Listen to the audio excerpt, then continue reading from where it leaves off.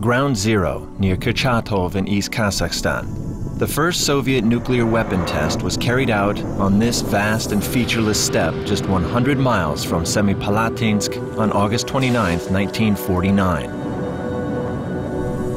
It remained an epicenter of the Cold War for the former Soviet Union, and 456 nuclear weapons were detonated at the testing site until 1989.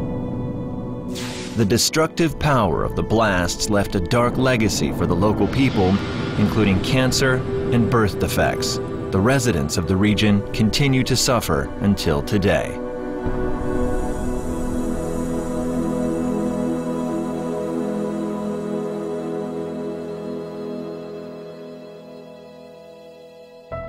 Even before Kazakhstan achieved independence in 1991, President Nursultan Nazarbayev ordered the nuclear test site at Semipalatinsk to be shut down on August 29, 1991. Tomorrow is the 21st anniversary since the closure of the most powerful nuclear test site after Nevada in our territory at Semipalatinsk.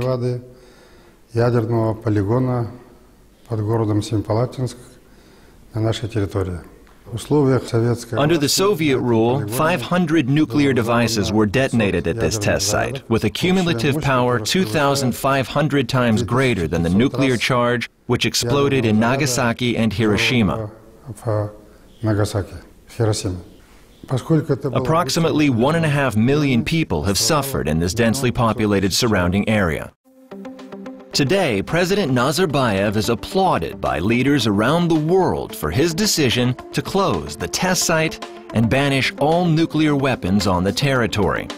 The 2010 Nuclear Security Summit in Washington and the 2012 summit in Seoul were milestones towards the achievement of global nuclear safety.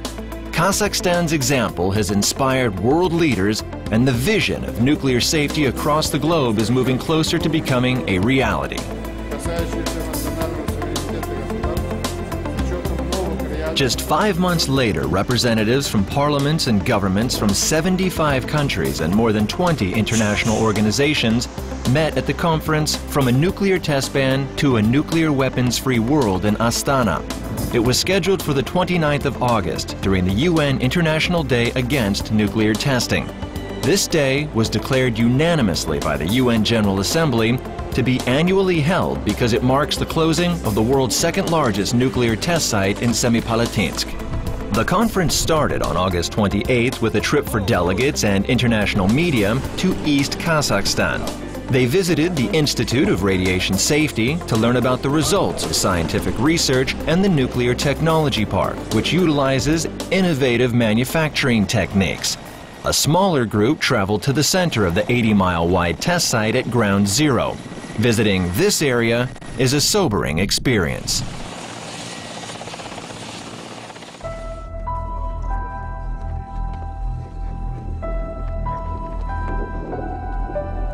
The landscape is flat, with dry scrub as far as the eye can see.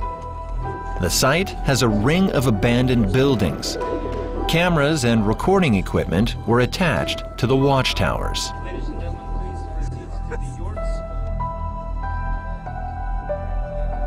The concrete bunkers look like shark fins in an atomic desert. They were designed to measure the intensity of nuclear radiation. There was an eerie silence in this setting until the former Australian foreign minister addressed the group with his emotional speech about this sad chapter of human history. Not one of those weapons tested saving the world from nuclear catastrophe, rather every one of them bringing us ever closer to that. So long as any state has nuclear weapons, others will want them. The delegates and media left and traveled to Semipalatinsk, now called Semye City, to mark the 21st anniversary of the closing of the nuclear test site. The residents celebrated with the delegates.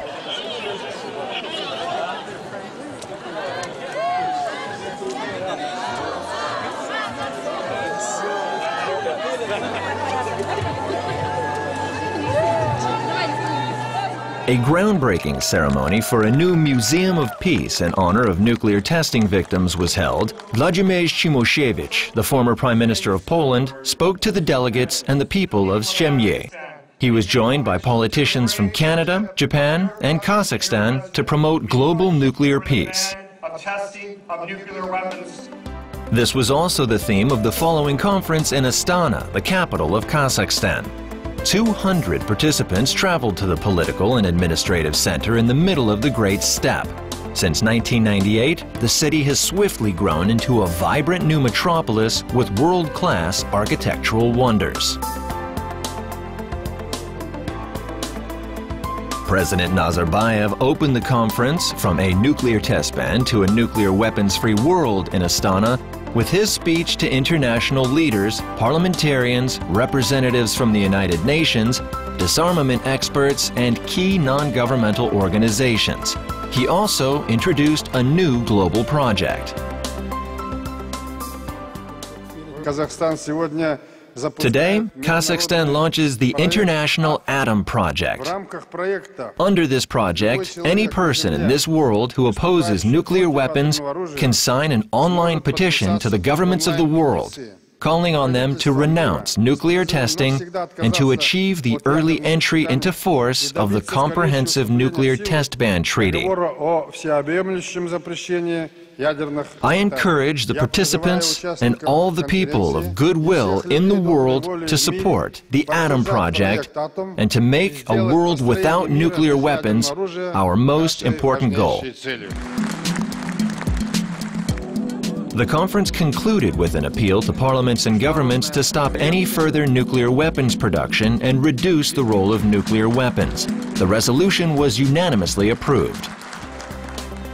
The declaration was also highly appreciated by Karabek Kuyukov, the honorary ambassador of the ATOM project. He was born without arms and experienced many nuclear tests as a child in East Kazakhstan. At the conference, journalists were standing in line for an interview to hear his story. We lived in a small house, and in the morning I was often awakened by the trembling of the furniture and the rattling of the dishes. It was another nuclear test.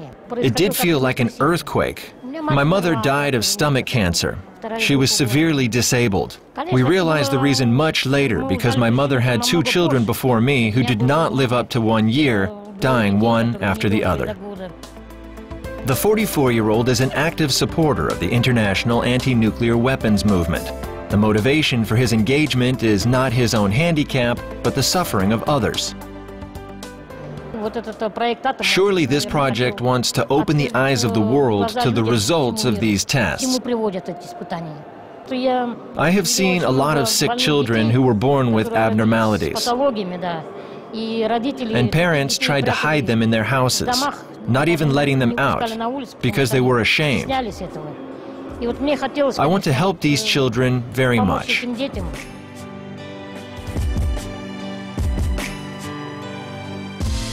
Karabek Kuyukov has embraced life without arms and become a renowned artist, painting with his legs and mouth. People in his hometown watched as the sky lit up. The residents have suffered the terrible effects of nuclear radiation as a result. The damage caused by radioactive fallout is not limited to one generation, but is passed on. Today, the ATOM project tells their stories with the faces, bodies, and lives of the victims. Supporters can sign the petition at atomproject.org to demand an end to nuclear weapons testing. This message of concerned people from all over the world will be brought to the attention of governments and the world's nuclear leaders who have not yet signed or ratified the Nuclear Test Ban Treaty. Your participation is needed for an influential campaign to secure the future of coming generations. Act now.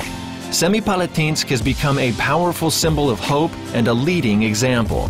The initiative is sponsored by the Nazarbayev Center as an expression of a dream that has eluded mankind for nearly 70 years, a world free of nuclear weapons.